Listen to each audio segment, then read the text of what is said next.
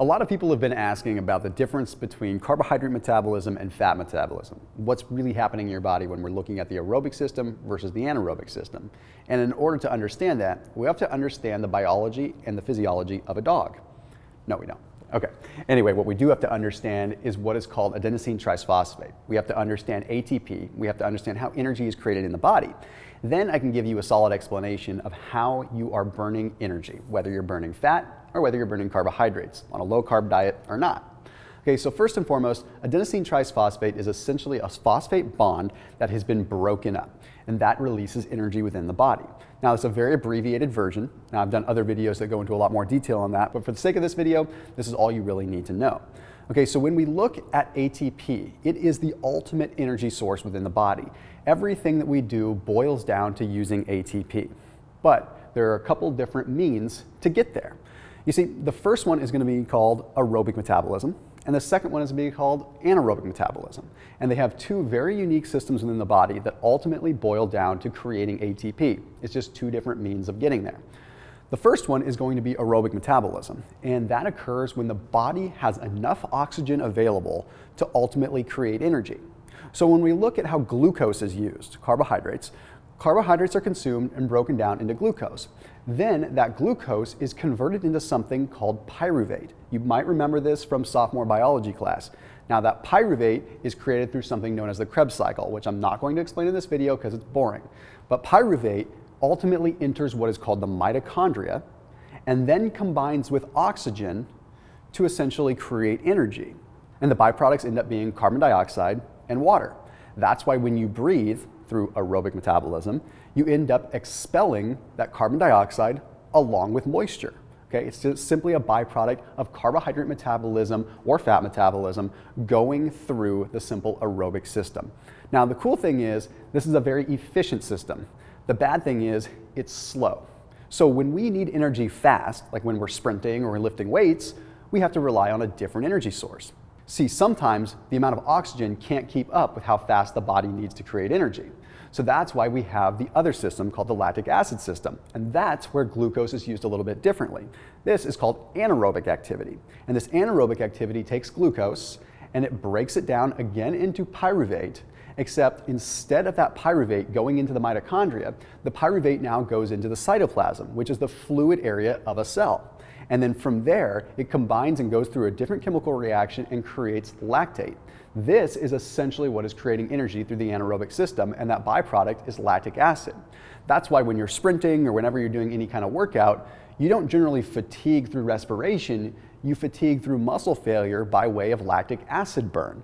So that's the difference there. Now the interesting thing is that people would think that anaerobic activity is more powerful. But if you want to get technical, it's not nearly as powerful.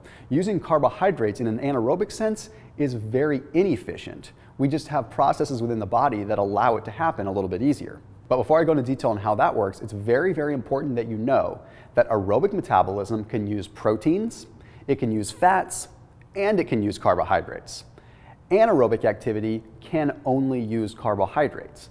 I'm not saying one is better than the other. I lift a lot of weights. I clearly like anaerobic activity. But aerobic activity is a lot more universal and a lot more efficient when it comes down to just sustaining life in general. So here's what ends up happening when you're in an anaerobic state. You see, you consume carbohydrates, your body converts them into pyruvate, and then that pyruvate goes into the cell and creates instant energy. But what we don't realize is that that process is much less efficient when it comes down to how much ATP is created. You see, aerobic activity, energy that's created with oxygen, creates 10 times more ATP per gram of glucose than the anaerobic system does.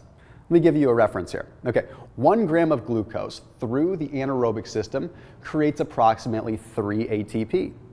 1 gram of glucose through the aerobic system with oxygen ends up yielding 39 ATP.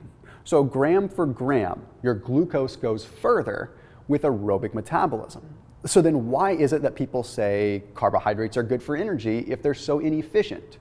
Well, we have additional enzymes within our body that expedite the process. So just because the conversion of glucose into energy is a little bit less when it comes down to using the lactic threshold system, it doesn't necessarily mean that it's bad. We have other enzymes at play that enhance the effect. So basically it's moving it along a little bit faster.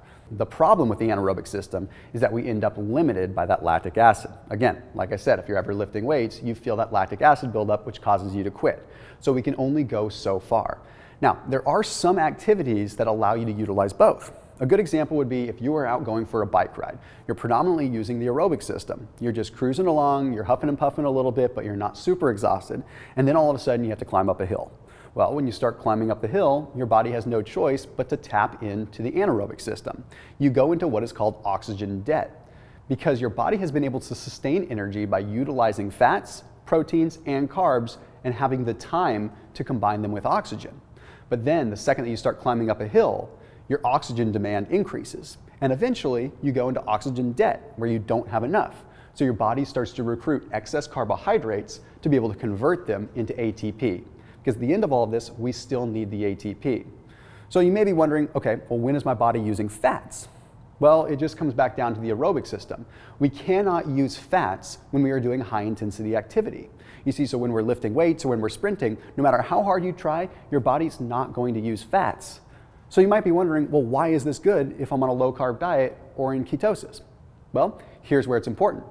Any excess carbs that you do consume, carbohydrates that are coming from just spare amounts of carbs that you get through your diet, or maybe you're just going into a ketogenic diet today and you had carbs yesterday, those high intensity activities are going to allow you to utilize those carbs and drain those stores so that you get into ketosis faster.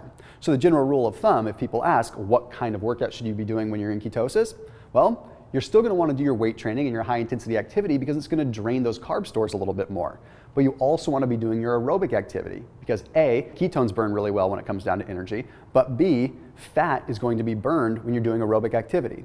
So now you have a general understanding of what happens. Aerobic versus anaerobic. I know this was very basic for some, and it may be a little entry level for those that are really interested in the sophisticated science of my channel, but I felt like this video needed to be done so that people have a solid understanding of aerobic versus anaerobic and how it relates to carbs, fats, and proteins. If you like this video and you have ideas for future videos on this topic, make sure you hit them in the comment section below so that my team and I can do the research and bring the content to you. As always, keep it locked in here on my channel, and I will see you in the next video.